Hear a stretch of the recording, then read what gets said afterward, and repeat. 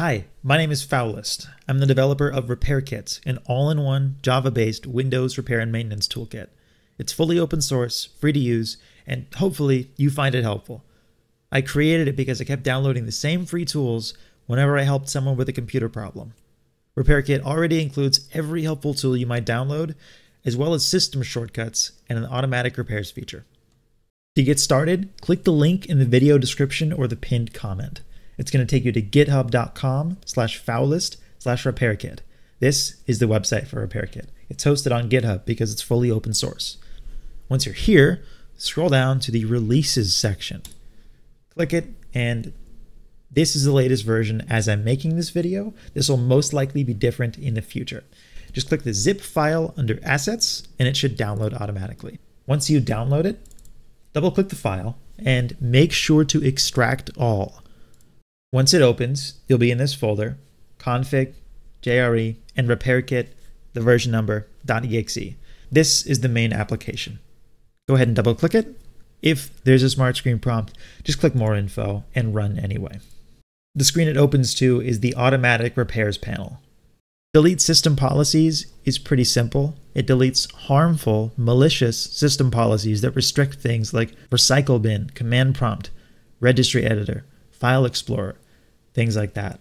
The Run Registry Tweaks setting is a massive list of registry changes that fix telemetry, fix security vulnerabilities like Spectre Meltdown, restore problems with your file explorer or recycle bin, keyboard and mouse, things like disabling sticky keys and disabling mouse acceleration, fix battery visibility problems in Windows for laptops, as well as a plethora of other changes. They're all visible in the config files. The Run Systems Tweaks setting does minor things that aren't registry related but are still tweaks to your system. Again, with the goal of reducing telemetry and fixing default settings in Windows. The Run Features Tweaks setting gets rid of Windows features that are outdated and are a security risk.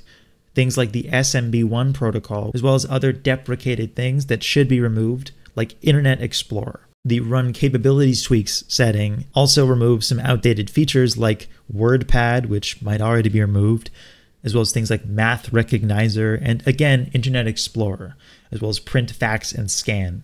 Old, outdated features that are bloating up Windows.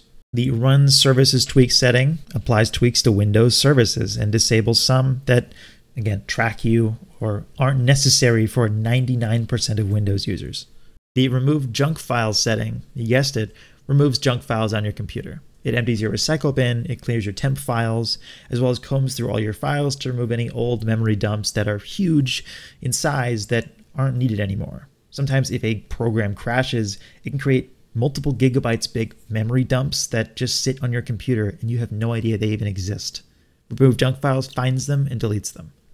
The Remove Bloatware setting removes bloatware apps from your computer from hundreds of blacklisted publishers in a big config file, as well as removing a bunch of default installed Windows apps like Candy Crush and Copilot that just are not needed, that bloat up your Windows install. If you ever clicked the Start menu and seen a million tiles of ads and sponsored content, that's what this gets rid of. Repair Disk Issues simply automates the process of running the command sfc scan now, check disk, and dism restore health. These are 3 commands you see on every single forum saying, hey, if your Windows install is causing problems, you should run these commands. This does it for you and checks the output to minimize the amount of commands you actually need to run. Scan for malware does 2 things. 1, first off, it scans for malware using either Windows Defender or Sophos, depending on which antivirus you have installed.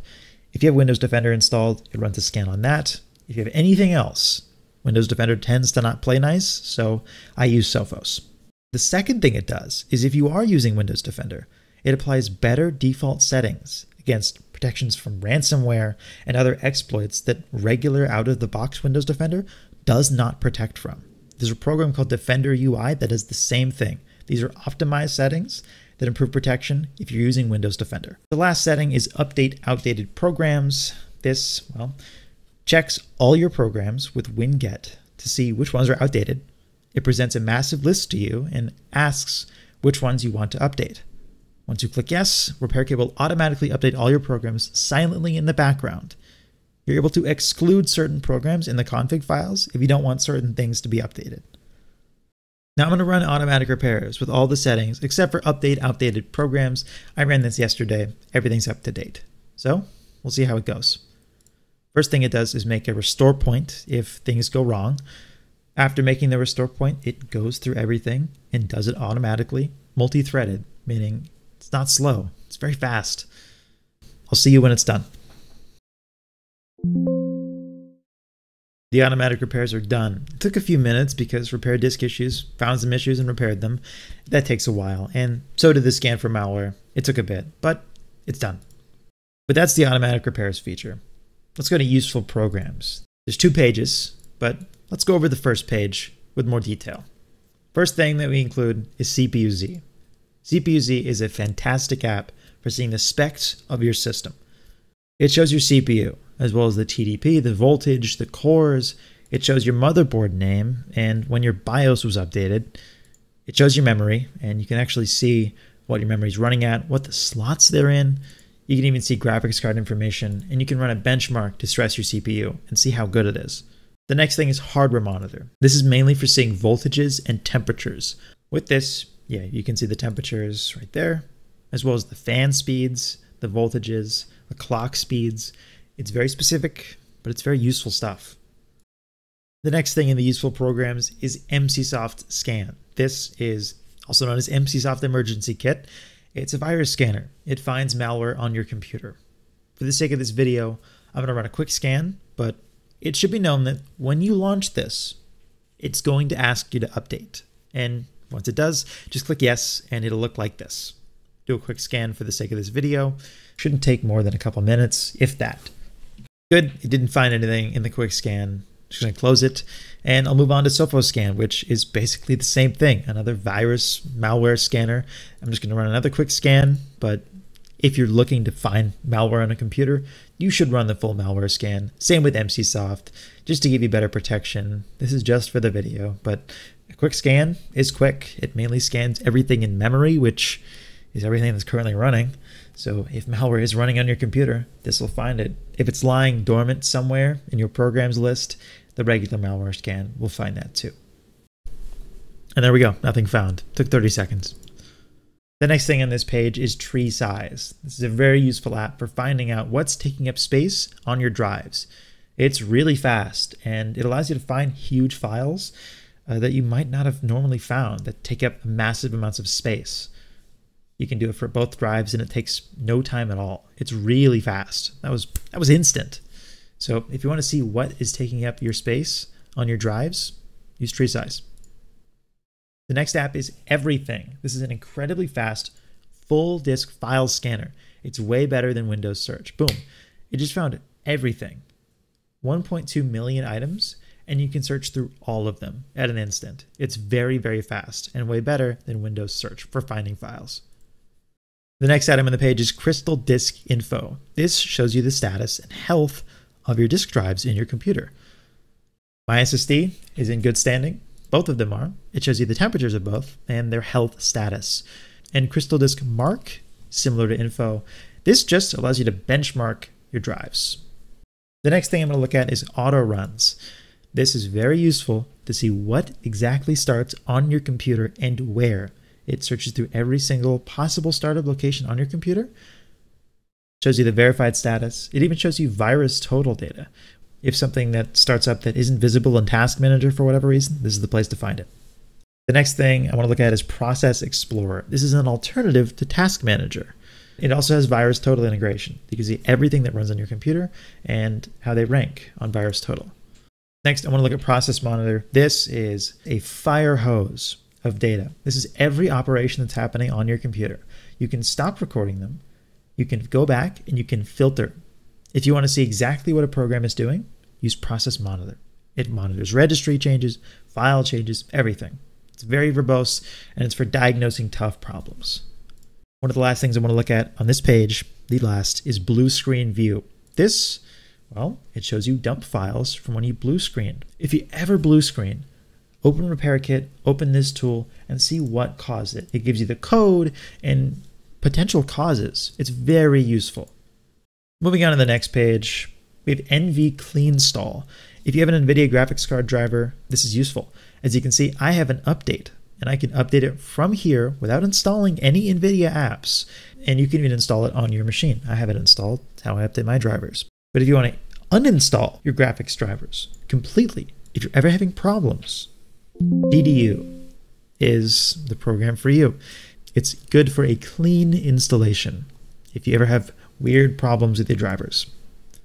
The last launchable tool in this is Recuva.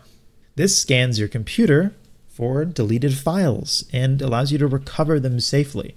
If you are having problems, if you accidentally deleted something extremely important and you don't have a tool like OneDrive to back it up, you can probably find it and restore it. After Recuva, these are all links to outside programs. These are not bundled in RepairKit. But the first one I want to talk about is 7-Zip. 7-Zip is an alternative to WinRAR. If you have WinRAR, I strongly urge you to uninstall it and install 7-Zip. It's the same thing with no ads at all, and it's completely free.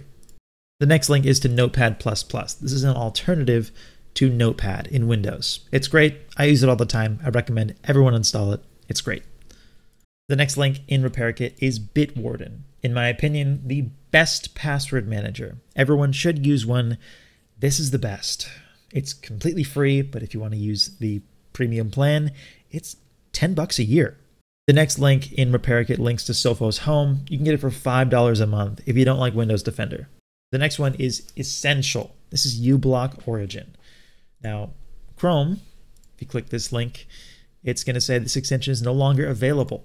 But don't worry, they have uBlock Origin Lite. This is the best ad blocker you can install in your browser. It's free, open source. It's the best. If you have any other ad blocker, I seriously urge you to get rid of it and check out uBlock Origin. The next link is to Osprey, my browser extension that combines 7 different protection engines into one. If you've ever used Bitdefender Traffic Light, Microsoft Defender, Browser Protection, or other tools like MCSoft's Web Protection extension, instead of having 7 different extensions, you can just have one. It stops basically everything. It's completely free, and I recommend everyone install it. You can also just install all these different extensions separately. It just makes your browsing more secure. The next link is to TwinkleTray. This is an incredibly useful app that allows you to adjust your brightness levels in Windows. I don't know why Windows doesn't have this, but for whatever monitor you have, you can adjust the brightness on demand, even have it synced to the daytime. It's so useful. Again, I don't know why Windows doesn't have this in the first place. The last link is to Fan Control. This is what I use to control my fans on my computer. It's so useful. Again, Windows should have this, but they don't.